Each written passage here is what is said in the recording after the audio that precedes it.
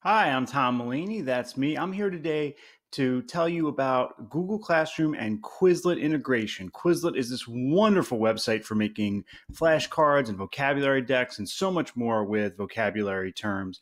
If you haven't signed into Quizlet yet, go there, Quizlet.com, create an account with Google. You might then be prompted to pay for Quizlet. There's a very small button that says continue to free Quizlet. You just want to do that.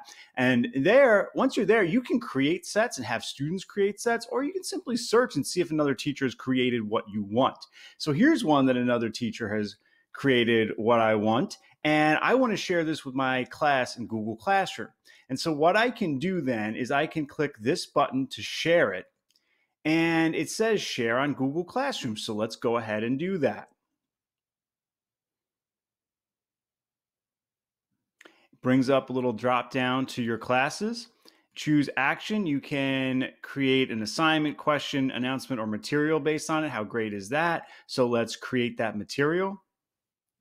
Click go.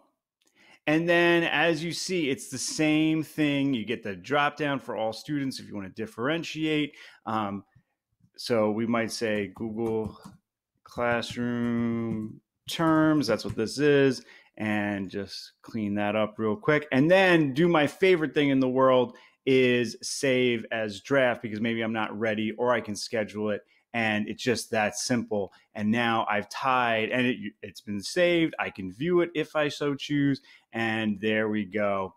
How great is that? So Quizlet and Google Classroom so works great together, integrates so nicely, and you can quickly push out Quizlet decks to your class or differentiate in just a handful of students, whatever you might want to do. If you have any questions about this, please comment below or tweet me at Tom E. Mulaney. Please like, share, and subscribe. Thank you so much for watching.